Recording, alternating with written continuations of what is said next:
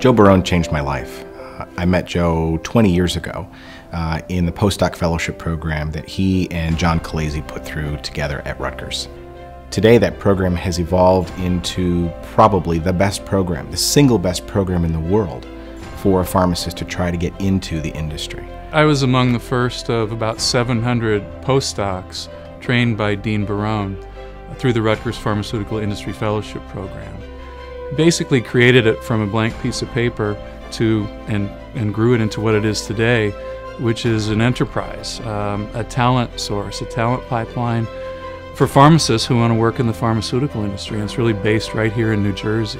He clearly has had an effect on so many students, both at Rutgers and students who come from around the country to participate in the Industrial Pharmacy Fellowship Program. And that has enhanced the reputation of Rutgers really around the country. I think the track record of the program itself speaks volumes to not just the program, but volumes to, I think, Joe's initial vision of what he wanted to accomplish with the program. And if you look at where the talent in this program has gone, it is all the way up to CEOs of small companies, to senior vice presidents, to people who are head of sales forces, people who are senior marketing people, people who are heads of regulatory, heads of clinical. And if you look at what that's done, this program has single-handedly placed pharmacists in the industry in a place where they never would have been before.